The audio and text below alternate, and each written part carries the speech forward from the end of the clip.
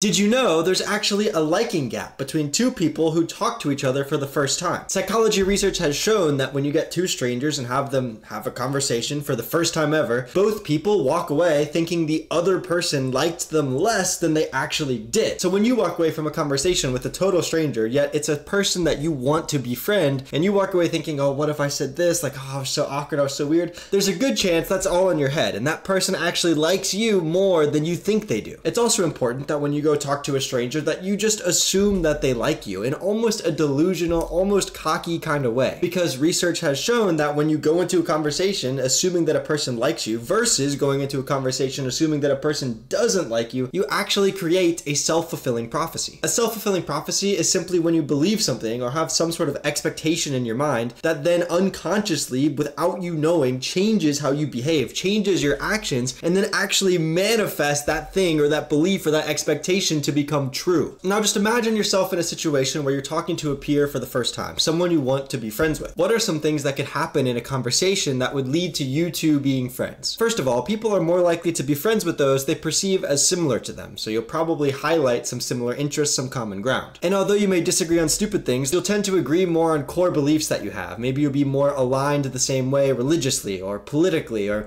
maybe you think the same about life or what you want from this life. Anything sort of deep you'll tend to agree on. And of course, we all know that two people who are friends or close friends, best friends even, are going to be people who self-disclose a lot. They say a lot of things personal to them. They tell the other person a lot about their secrets and a lot about their deepest, darkest thoughts. And that self-disclosure is mutual. That's what makes that strong friendship bond exist in the first place. Well, this research showed that people who actually went into conversations assuming the other person already liked them tended to disagree less, show less dissimilarity, and self-disclosed more. This research established a clear, significant relationship between assuming that you're going to be liked by the other person or assuming that you already are liked by them and actually being liked by that person. Having the right mindset is super helpful, but it only helps as much as you actually act on it. And social hierarchies form fast. In other words, who's seen as cool and who's seen as a loser and wherever else you fall on the social status ladder happens very quickly, and it tends to, after being formed, stay that way for a long time. Now, obviously, this doesn't mean you have to be the coolest person or the person with the most social status.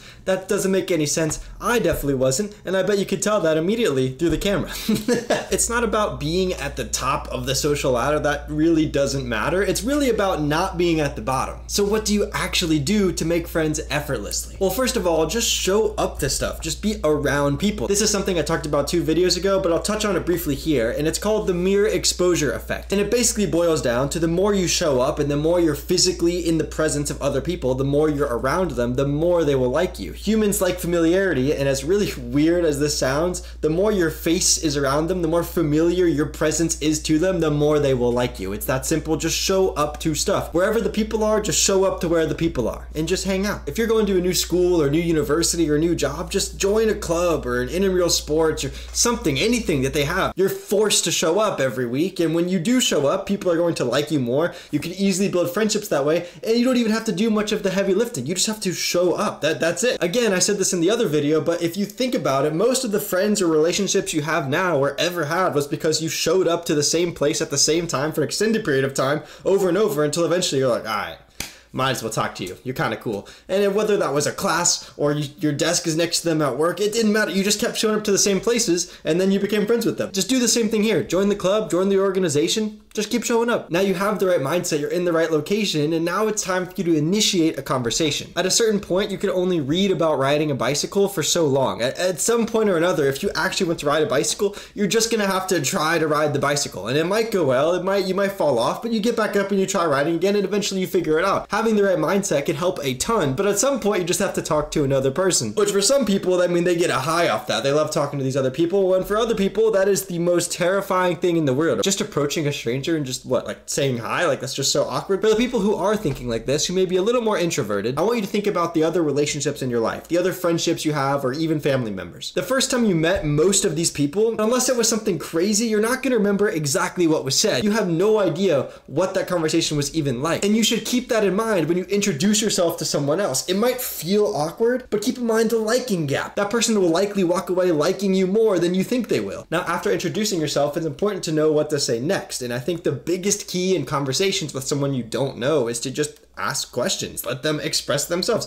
People love talking about themselves, especially if they can talk about themselves in what they feel is a judgmental-free environment. You know, people love talking about themselves. They love it. Just ask them questions. Don't make it an interrogation. Don't just only be asking questions. Make sure to say things yourself. Just by thinking about what type of question you can ask and just literally listening to them talk and then asking questions about themselves, people can go on forever about themselves. That's the one topic on planet Earth they are an expert on. The most important thing I'll leave you with is this. If you are going to a university, let's say, or a situation where everyone is new to each other, it's not just you're the new person, it's everyone is new. Lean on that fact. Lean on the idea that they don't know how introverted or extroverted you are. You might have come from a place where you're the top dog. You might have come from a place where you have a ton of, like, they have no idea. No one knows who you are. No one knows each other. And if you really you hate going out and talking to strangers, you hate talking to new people, you only have to do this for a week or two, maybe. After a couple weeks, that awkward stage will be over and that social hierarchy will be formed. And if you've gone out of your way to introduce yourself to others, it's over. It's game over. You don't have to do that ever again if you don't want to. And I know talking to a stranger sounds crazy. I mean, people are generally stressed about this or worried about this, but research shows they're actually more worried about talking to a stranger than they really should be. People often don't like talking to strangers because they're like, well, I might not like this person. They might suck. They might be a horrible person, and I could just be on social media or texting my friends that I know I do like. Or maybe you don't like talking to strangers because you're not confident in your ability to hold a conversation or start a conversation with a stranger. But almost every single piece of psychology literature out there where they take people and they have them talk to strangers, and before they talk to the stranger, they give them some survey and they say, are you anxious about this? Da, da, da, da. And everyone talks about all these fears.